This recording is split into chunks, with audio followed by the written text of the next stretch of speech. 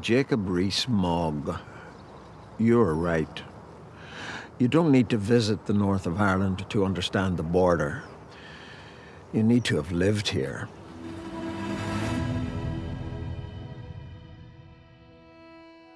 When the border was no man's land, neither your land nor my land, a ragged stretch of spike.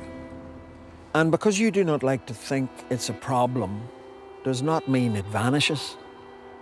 A trick of the eye, a trompe-l'oeil. Just because you have said the problem is imaginary does not disappear the thread of reality. I used to assume that magical thinking meant wide eyes, a vision that doesn't stop with the sky, creative view on old to make it new. But now, sure, someone from the EU accused Westminster of magical thinking. No assumptions anymore about what magic is. There's a lot of chat about imagination when people talk of the border. The Irish one, you know, between the northern part and the southern part, and what keeps them apart. Stone or moss, hard or soft.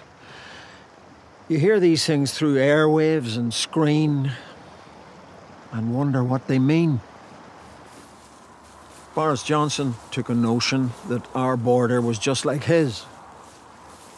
Donegal, Derry, Camden and Islington. What's the difference? I won't break down the distance there between reality and creative thinking. Magical thinking, an imaginary problem, a pragmatic extension of a reality that already exists. The magic formula of words has yet to materialize. Now there's a collection of words fished from a misty view of what connects me and you. They're not pagan hopes, just quotes. Politicians struggling to grasp the ungrabbable. We're knee-deep in philosophy here, trapped in other people's boundaries, yet to me it feels quite real. Roads that start here and end there, somehow allowing a wound to heal. It's counterintuitive that nothing to see now is more real than what there was then. Nothing to see means reality. Sounds magical, doesn't it? This is what magic in the day-to-day looks like. The spirit of peace in the normality. Nothing outward as such, no extra levity, just a gentleness in the mundanity. Daily travel across political lines, work, school, grocery shops. Back again. Magic is the absence, sometimes. And there was magic, too, in 1998.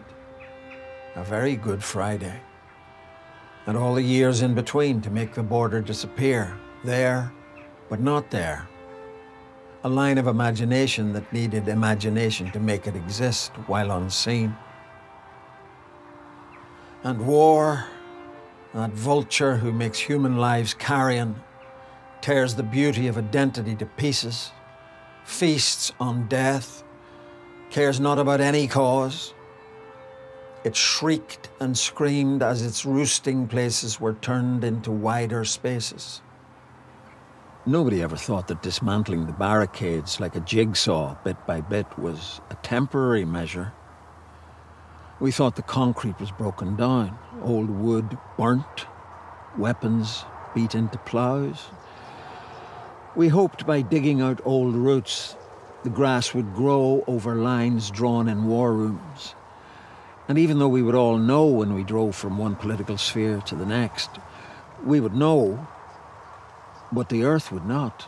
And so maybe the steel, tight air around the site of fear and death and human plight would burst, instead allowing a flowing, a growing with time.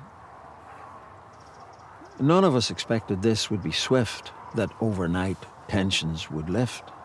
No, we're not the types to put faith in magicians, but we'll want to believe in magic.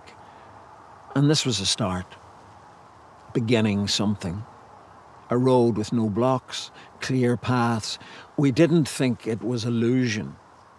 That pieces of the jigsaw falling away before our eyes didn't stop existing after all. Instead, packed away in boxes, labelled and ordered for use at a future time. Ready for reconstruction down the line. Were the decisions on that day sacred for both sides of the divide? Or just things that made the process move ahead for then? Apparently, there hasn't been a hard border here since 1923. You'd have known that wasn't true, Toby Young, if you'd been here to see. And no, I wasn't alive either when Lloyd George called Ireland the Irish question. That was 1916. It's strange that now it seems the people in power and the people who write about us are calling it that again. We've got questions, but now we're the Irish question. Isn't identity something to do with magic? The mystery of birth, what we cleave to in life.